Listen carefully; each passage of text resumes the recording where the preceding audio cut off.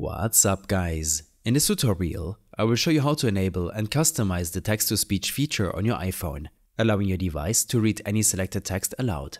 This can be super helpful if you prefer listening to text rather than reading it, or if you want to experiment with different voice options that iOS offers. Let's start by enabling the text-to-speech feature.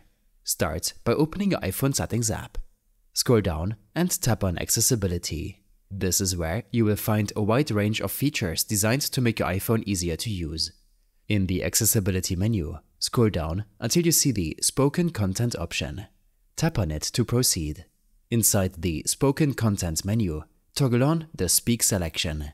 This will allow your iPhone to read aloud any text that you select. Now that you've enabled Speak selection, here's how to use it. Open any app where you can select text, like Notes or Safari. Select the text you want to be read aloud by long pressing on it. Once highlighted, tap on the Speak option that appears. The iPhone will start reading the text out loud using the default Siri voice. Make sure to like and subscribe Tech How. But you can customize this voice to suit your preferences. Go back to the Spoken Content settings. In the same Spoken Content menu where you enabled Speak selection, tap on Voices. Under the Voices section, you will see different language options. Select your preferred language, and now you will see several voice options available.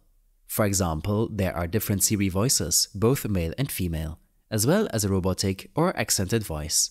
You can tap on any voice to preview how it sounds. Some voices may need to be downloaded before you can use them.